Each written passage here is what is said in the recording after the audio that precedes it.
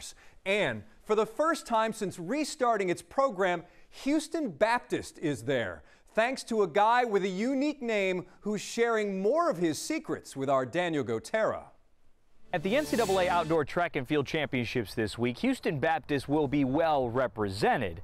His name is Denim Rogers. He competes in the decathlon. He's got a great story, so we're going to let him tell it.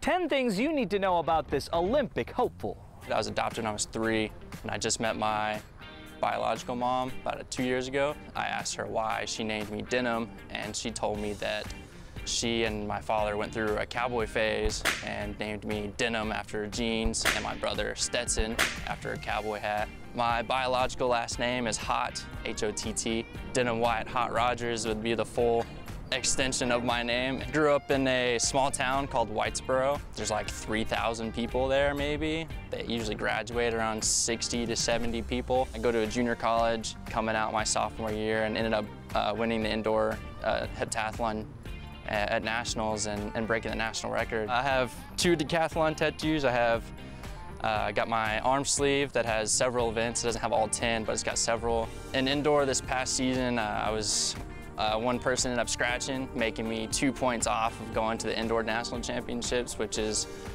as we all know, the hardest one to get into. And this year, I actually I started at St. Agnes, coaching their girl high jumpers.